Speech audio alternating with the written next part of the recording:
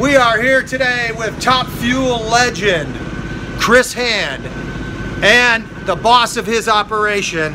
You might think it is Sharon, but it's actually Crow. Chris, I want to ask you a question.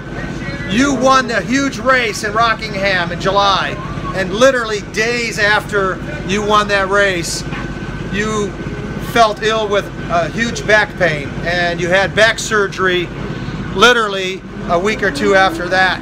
And here we are at the Mann Cup World Finals, and you are riding a Top Fuel motorcycle again. How did you do that? That's the question. How did you accomplish this?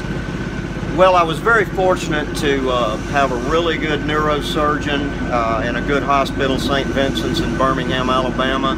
And they did a really good job of getting me fixed up, did the surgery that was needed, and then came off of that, and as soon as possible we got into physical therapy, and that's what really got me back going, you know, at least at the level we are now, quick enough to come to do this race.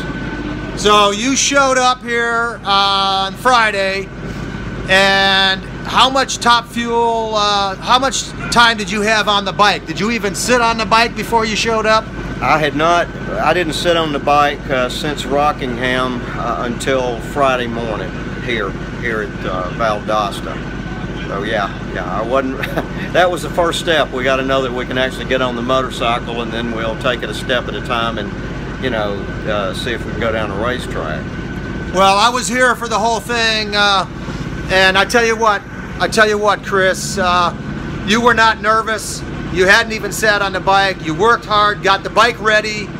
You drove here with the team. You assembled the team, and you made sure Crow was, you know, in the house.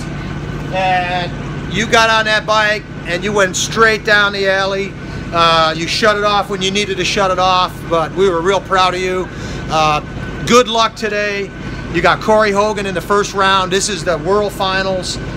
You got as good a chance as anybody to win this event, and we're pulling for you. How do you feel about your chances?